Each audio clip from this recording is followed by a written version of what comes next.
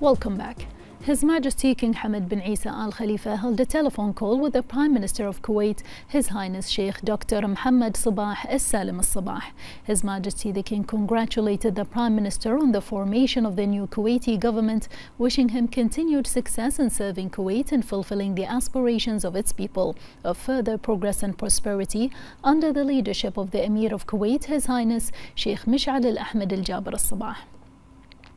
His Majesty the King affirmed pride in the distinguished historical Bahraini-Kuwaiti relations, which embody the close fraternity and kinship that unite the two countries and peoples throughout history. His Highness Sheikh Dr. Mohammed expressed thanks and appreciation to His Majesty the King for his well wishes that reflect the distinguished ties between the two countries.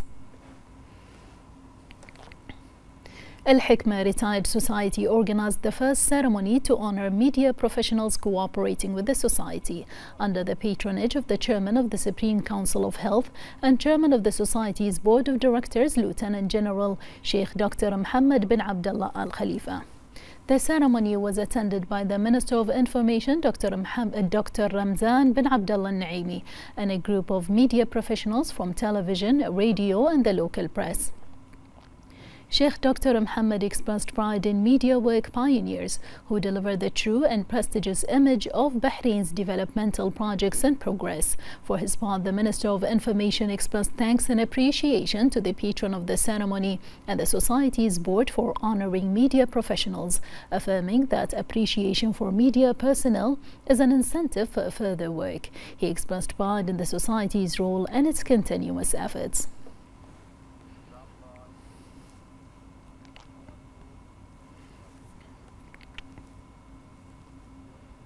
The Minister of Finance and National Economy, Sheikh Salman bin Khalifa Al Khalifa, participated in a discussion on Gulf economies as part of the World Economic Forum WEF 2024, held under the theme Rebuilding Trust in Switzerland. The Minister said that the pace of economic growth in the Gulf region is on the right track, as it is continuously developing and creating more investment opportunities for various economic sectors. Sheikh Salman noted the importance of continuing efforts to diversify the economic base and create initiatives and strategic plans that support the private sector and the business environment. He said that Bahrain has paid great attention to enhancing its ability to attract capital, encourage investments, and achieve the progress and prosperity of the economy, as foreign direct investment has reached its annual target of $2.5 billion for the years 2022 and 2023. The minister noted that according to Bahrain's economic results during the third quarter of 2023, the non-oil economy grew by 4.5%, which reflects the strategic approach taken by the kingdom to diversify its economic base. He highlighted the private sector's role as a fundamental engine of the economic growth process, noting Bahrain's efforts to increase investment in the private sector and stimulate economic diversity. He highlighted Bahrain's conducive environment for attracting investment from companies in a manner that enhances economic growth and contributes to creating more quality job opportunities for citizens.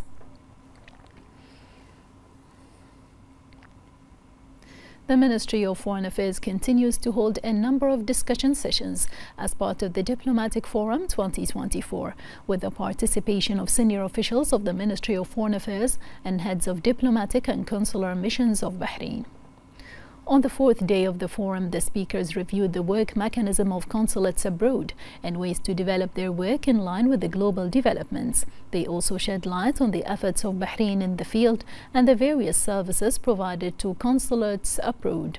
The ambassadors and diplomats participating in the forum also discussed their role in confronting crises and solving problems facing citizens abroad. The Kingdom of Bahrain hosted a meeting of the heads of Gulf associations, bodies and press centers in which they reviewed the results reached during the previous 4 meetings. During the meeting, it was announced that the bylaws of the Gulf Press Union were approved and that it enters into force as of yesterday, January 16, 2024. The union includes associations, bodies, centers, unions and press unions in the GCC, and its headquarters is in Bahrain. The meeting discussed all the challenges, difficulties and developments that concern the Gulf press and the efforts to confront them by establishing the union.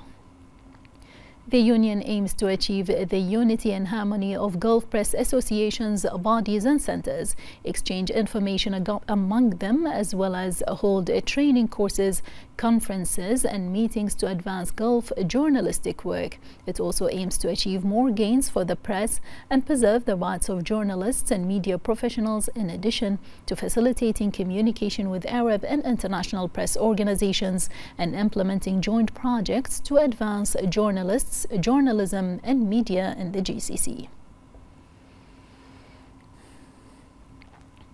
The Labour Market Regulatory Authority announced that the total number of campaigns and inspection visits increased by more than 72% during the past year compared to 2022, which is a record number compared to the previous years.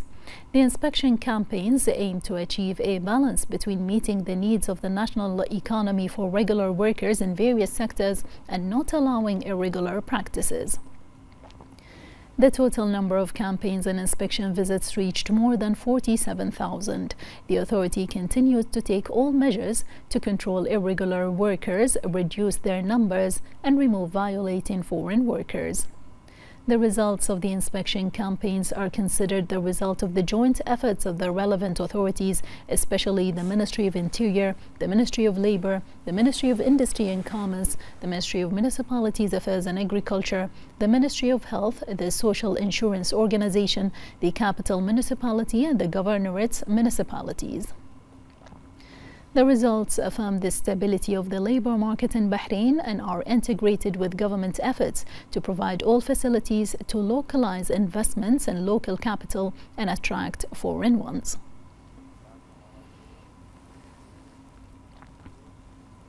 As part of the initiative of Her Royal Highness the wife of His Majesty the King and chairperson of the Advisory Council of the National Initiative for Agricultural Development, Princess Sabika bint Ibrahim Al Khalifa, the initiative announced the launch of the 5th edition of the King Hamad Prize for Agricultural Development. To motivate farmers and qualified Bahraini workers in the agricultural sector, the King Hamad Prize for Agricultural Development creates a new competitive environment every year by encouraging the development and sustainability of the agricultural sector.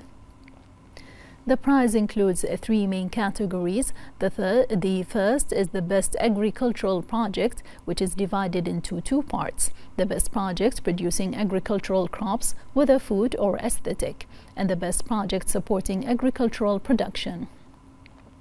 The second category for the Best Bahraini Farmer, in recognition of the efforts and contributions of local farmers to the development of the agricultural sector in Bahrain. The third category was allocated for the Best Agricultural Studies and Research, with the aim of directing scientific research towards issues of sustainability, of agricultural development and food security in dry areas in general and island countries in particular. The award for this category is open for those who conduct agricultural studies and research from various world countries.